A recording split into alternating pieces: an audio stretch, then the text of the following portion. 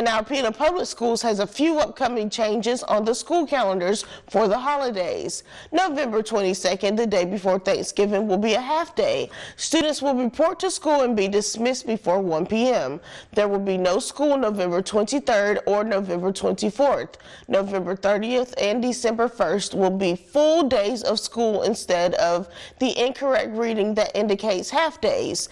And thinking ahead to Christmas, winter break will be December 25th through January 2nd. Classes will resume on January 3rd.